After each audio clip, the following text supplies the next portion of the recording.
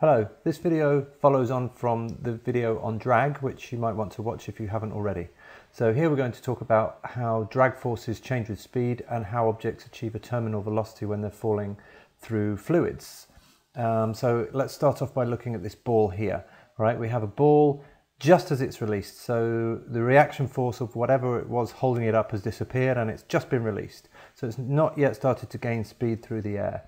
And at this particular point, we can see that the only force acting is its weight, and therefore the resultant force is equal to its weight.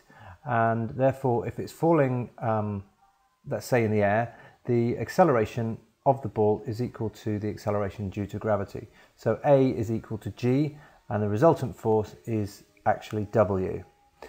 So the ball will start to gather speed, and this second diagram shows a point in its motion where it has gained speed, but it has not yet reached terminal velocity. So this might be a few seconds after the ball has been dropped. So drag is starting to build up. There's an upward drag force, but it's not yet equal to the weight, all right? The velocity isn't sufficient for the drag force to have become equal to the weight. So in this situation, the resultant is equal to W minus the drag, minus because obviously it's pointing in the opposite direction.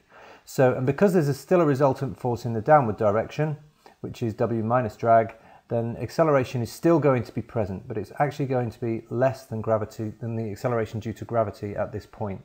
So somewhere between 0 and 9.81, depending on its speed and therefore the drag force itself. Okay, so the ball speeds up and the drag force increases and increases, and eventually the drag force equals the weight. And at this particular point, when we've got balanced forces between the thing that's causing the acceleration and the drag, it reaches a constant velocity because the resultant force falls to 0 at this point. And therefore the acceleration also equals 0. So there's no resultant force and there's no acceleration. So the ball then falls with a constant velocity from that point onwards. And we call that constant velocity terminal velocity. It's the fastest velocity that the ball can actually achieve, bearing in mind that it's being acted on by drag forces. Okay, so there are three scenarios that you need to be aware of and need to be able to explain. At the point of release, when the only force on it is weight and acceleration is due to gravity, before it reaches terminal velocity, where the resultant is W minus drag, but it's still not 0, and therefore the acceleration is still present but less than gravity, and a situation at and beyond terminal velocity where the two forces cancel each other out to give you a constant velocity and an acceleration of 0. Okay, so that's that. And now let's just look at a graph of terminal velocity and force against time for an object which is released in the air and falls to reach terminal velocity. So I'm not going to worry too much about the direction of the velocity. Technically, velocity will be negative because it's heading down, right? It's heading downwards. So, but I'm going to draw it in the opposite way, just for clarity's sake, really. And so what would happen is the velocity would start at 0, and the initial gradient would be equal to 9.81. But then, as drag forces kicked in, the rate of acceleration rather would be reduced until this point here, when the object would reach terminal velocity and continue moving with a constant speed. Okay, so that's what the velocity time graph for an object falling through the air and reaching terminal velocity looks like, and it's at this point that the forces come into balance and the object starts to fall with a constant velocity. So that's the VT graph. Down here we've got a force against time graph, and I want to try and draw all three of these forces on the same axes. So we're looking at the weight and the drag force and therefore the resultant force, and we're going to look at how that's acting.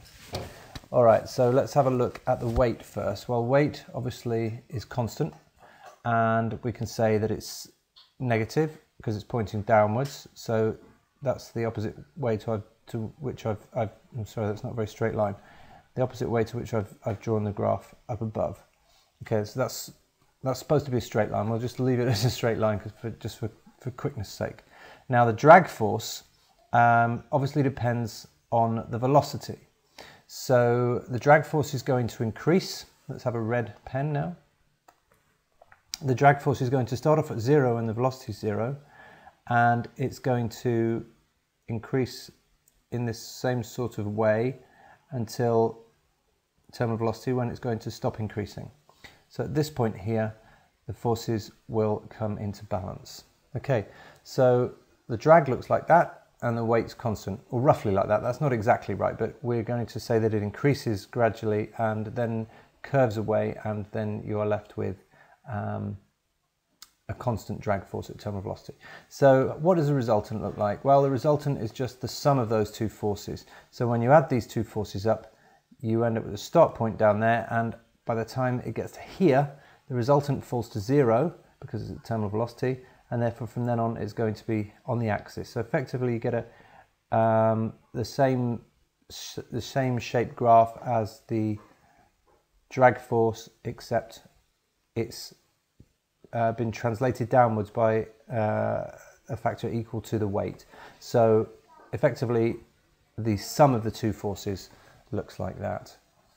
Okay, so that's the velocity against time graph and force against time graphs for a falling object reaching terminal velocity.